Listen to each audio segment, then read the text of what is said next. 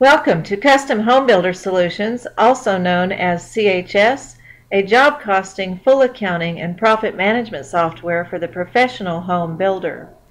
In this video, we are going to talk about not about creating change orders, but about how you can issue POs for your estimated costs of the change orders and request bids, and then produce a report that's going to show you your costs and your POs compared to your estimated costs of the change orders.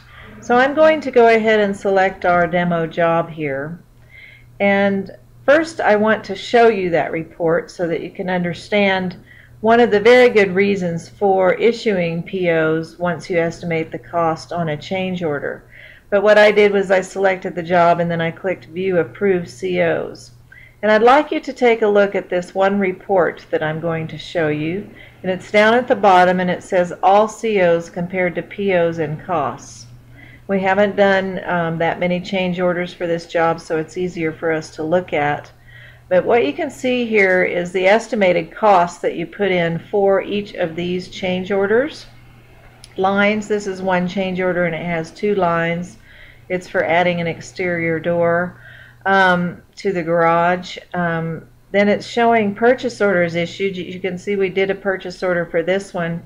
And if you were watching some previous videos in the purchase orders section, you'll see that we did issue a purchase order for higher than our estimated cost. And I'm going to come back to that. We're going to actually go post some costs.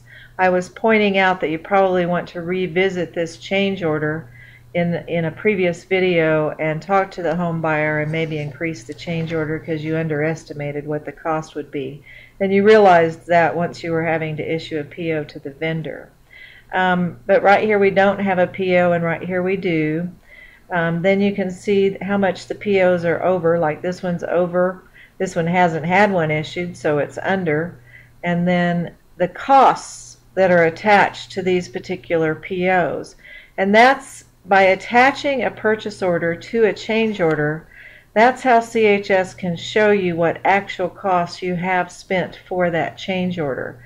It can only do that if a purchase order is attached, because it turns out that as people are entering bills and various things, they overlook, marking that it's a change order cost.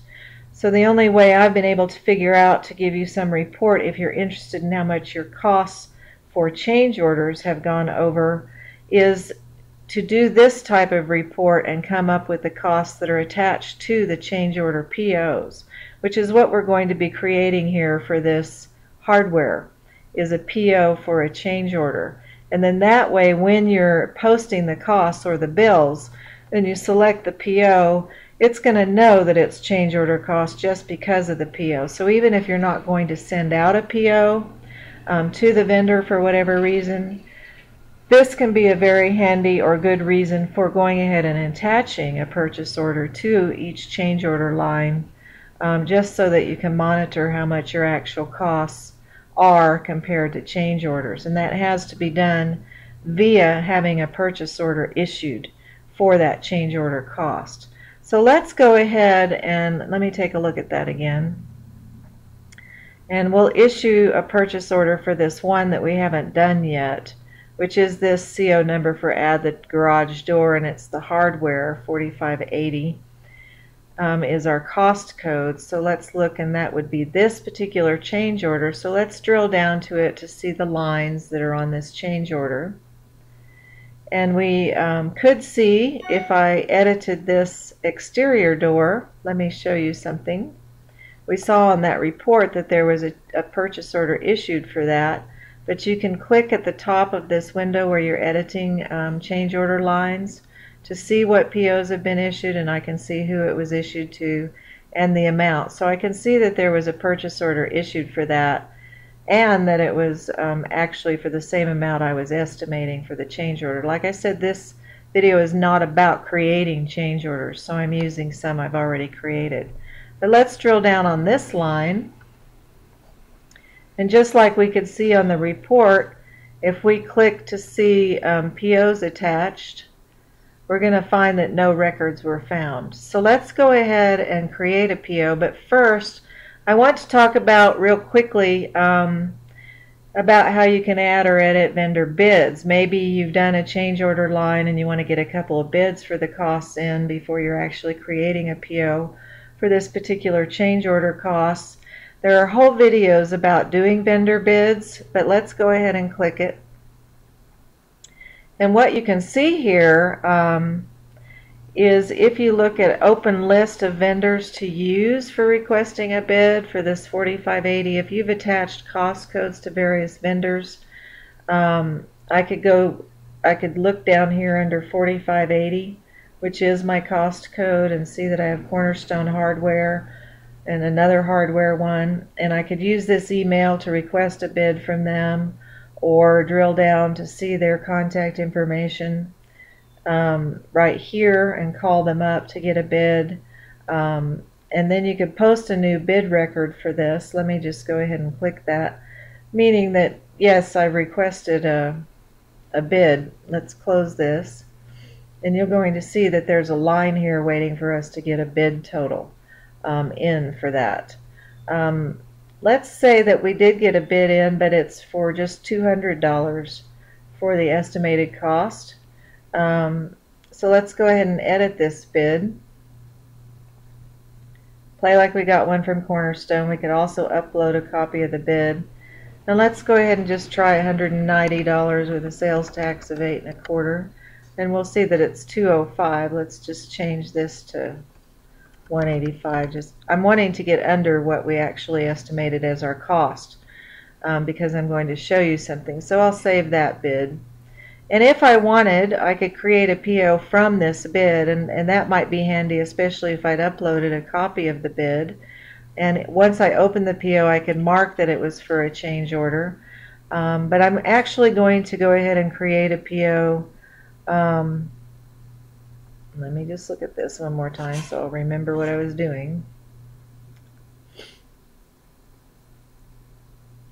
Here we go. I think I did something too fast. Here we go. 185 was the amount, and was to Cornerstone.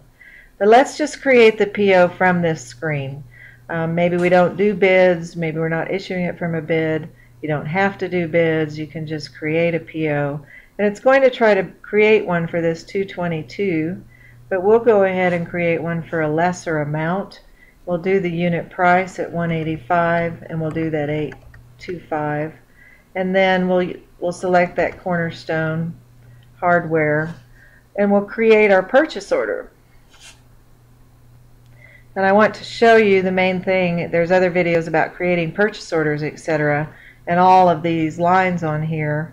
But notice how it automatically brought in something here by change order. And what that is actually CHS is numbering the change order lines. So it's identifying it by that change order line ID, because you may have more than one line for a CO number. So it's not just the CO number, it's also attaching it to that line. If there's some reason I don't want to call this, and notice that the PO type is change order. If for some reason I want to clear this all out, I could clear it out, but I am issuing this to go along with a change order.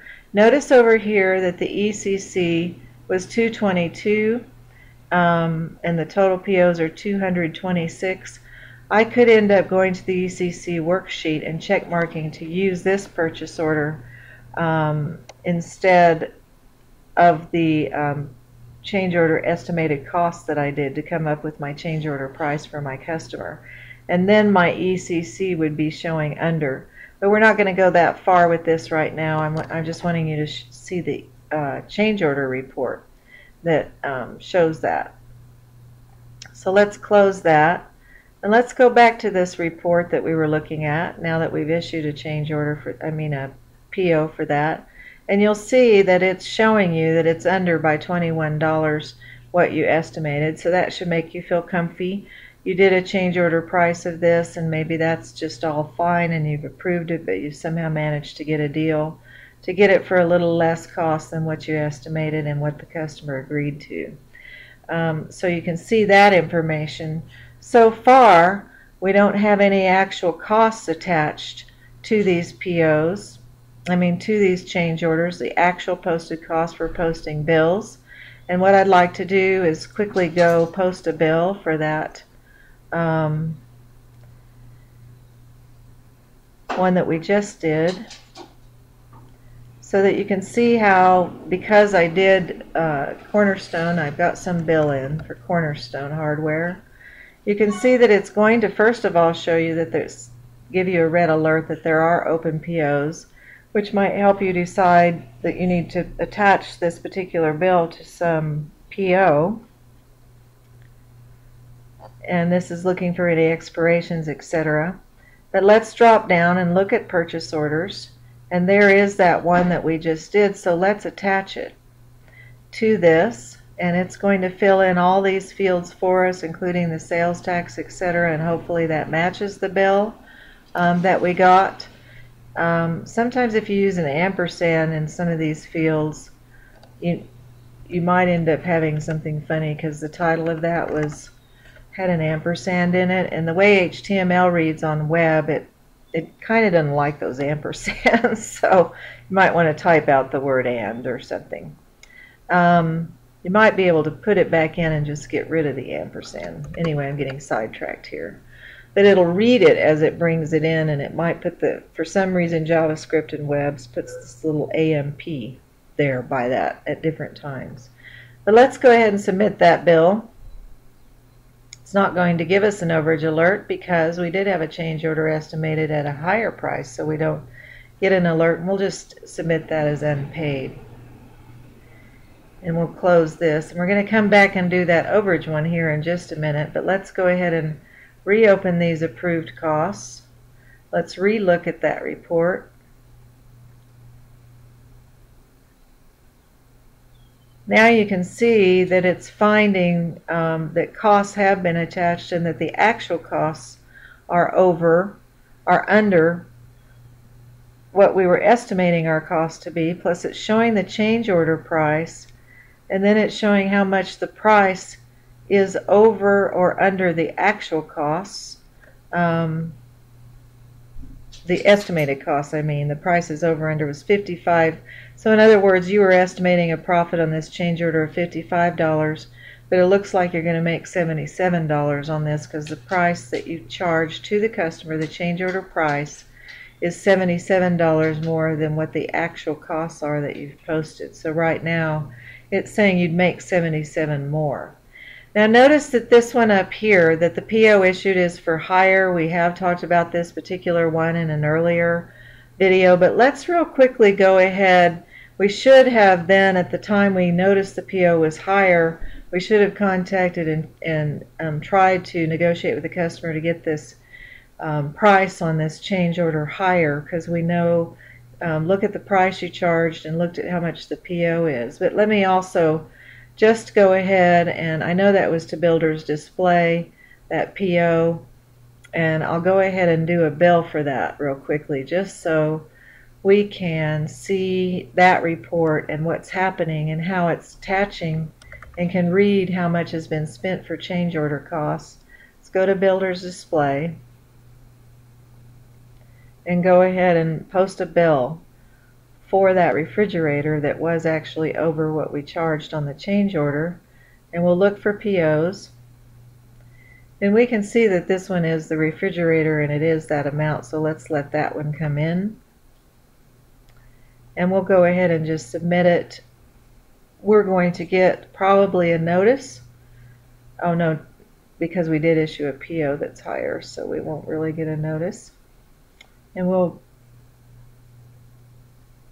we were showing how you got notices about that in other places, but I'm trying to prove something else here.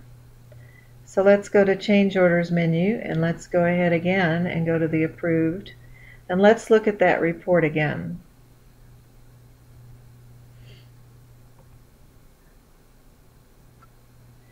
Now it's showing you that you're actually just going to lose money on this change order. You had POs for higher than this. Here's your price, and so it's showing you that you expected to make $469, but now you're going to lose $86 on this compared to the change order price you charge the customer, versus the cost. That's this amount minus the cost minus this amount is minus $86. So it would give you some, by watching this over here, CHS can do this and compare the actual costs just because there was a purchase order attached to that change order.